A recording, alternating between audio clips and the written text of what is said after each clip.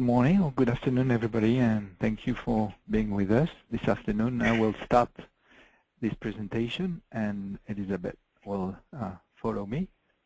And what we thought we would do is starting with a polling question, just to start with involving you into this presentation.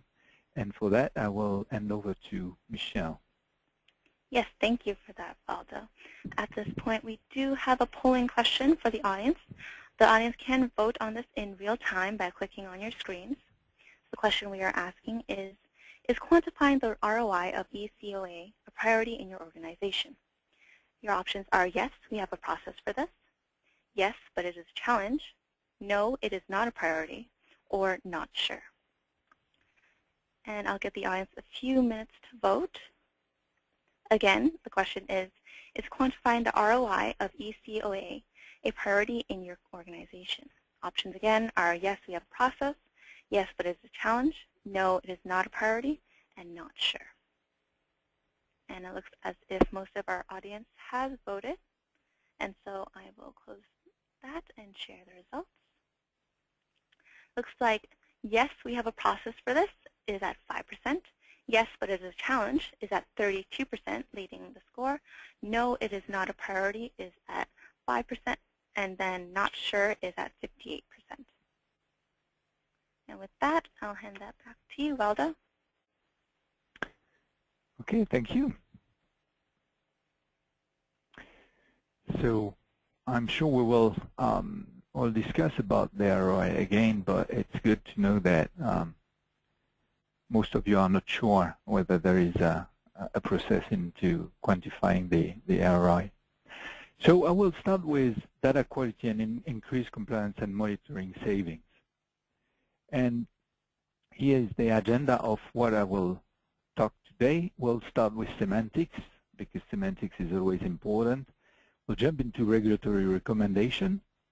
A question that is often asked is, where are we with ePRO, eCOA, whatever, what we call patient e-data adoption, and we will say a few words about that. Then we will enter into the bulk of the presentation, which is the things that are close to my heart: increase data quality and reduce dropouts. And finally, we will discuss about some comparison of monitoring costs for eCOA versus paper. But let's start with the semantic first. In my talk, I will certainly, when we started 15 years ago, we were talking about e-diary, electronic diary. Then ePRO became very trendy when the FDA issued the first draft guidance in beginning of 2006 about ePRO.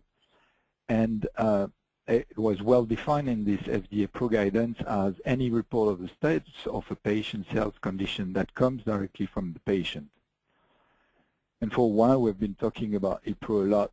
And then recently, somebody came with the idea that, in fact, we were not only collecting ePRO, but we were collecting more than ePRO.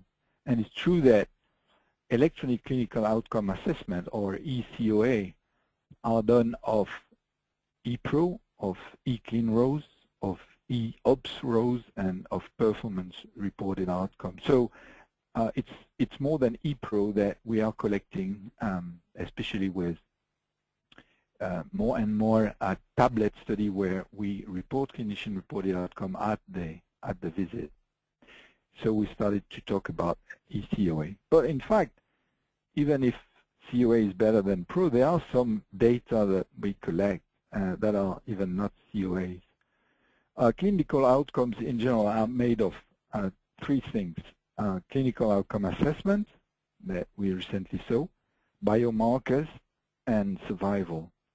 And in fact, as you may know, there is more and more biomarkers that we are collecting in clinical trials directly from the patient, and it certainly will continue to increase because of all the devices that people are more and more used to use themselves at home. Examples are glucometers to collect glycemia, or PEF meter to collect FEV1 or PEF, and certainly these are biomarkers. So in fact, that's why we come with the term of patient-driven e-data, because it's more than ePRO and it's more than eCOA. However, probably in my talk I will use one or the other, so forgive me for that.